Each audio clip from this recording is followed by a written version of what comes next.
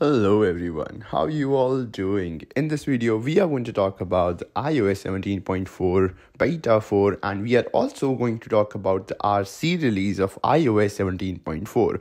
I have a lot of things to talk about and discuss about iOS 17.4 in this video. So make sure to watch this video till the end because I have a lot of things to talk about because I haven't been active on my channel lately. You guys know it and I'm so sorry for that. But I will try to get back on my video schedule as soon as possible. Let's get right into today's video. Alright, so talking about iOS 17.4 Beta 4, I have been using it. If I'm not making videos about it, that doesn't mean I am not testing it. I am installing and using all these betas on my iPhone every single day. So what I realized now is iOS 17.4 Beta 4 is definitely the best beta I have been on since I installed iOS 17. Why? Let me talk about it. iOS 17 has been not the best in terms of stability, battery life, performance, or anything in general.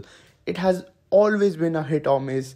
I mean, the 17 was completely buggy, but the 17.1 fixed some bugs related to resprings and connectivity bugs, but still there were some bugs, and when there were performance bug fixed, there were battery drain, and the battery drain was starting to get fixed on the iOS 17.3. We started to get connectivity bugs and issues on our iPhone, and overheating on especially devices like iPhone 12 and below has been a serious issue. But here is the good news for you.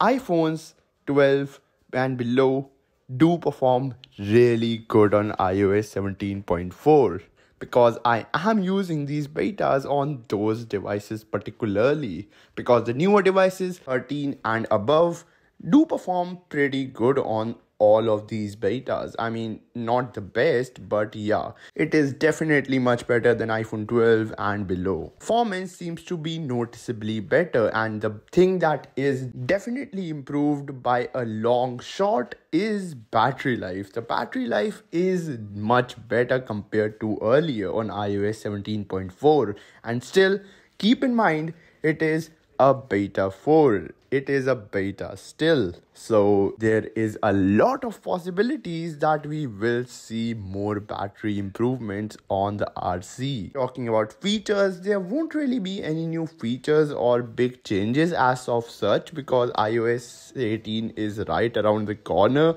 I mean, come on, iOS 18 WWDC is not that far, and we will be looking forward to big changes on those software updates. The connectivity issues that were present on the beta 3 of iOS 17.4 has also been resolved on the iOS 17.4 beta 4. Now let's talk about the release date of iOS 17.4 RC. iOS 17.4 feels like a 99% completed update, so I will expect Apple to release this update the day I'm recording this video. It is Sunday 25th of February, so we are going to see it in the last week of February, which is tomorrow. 26, 27, 28, 29th. These are the days that we are going to expect the iOS 17.4 public release really soon.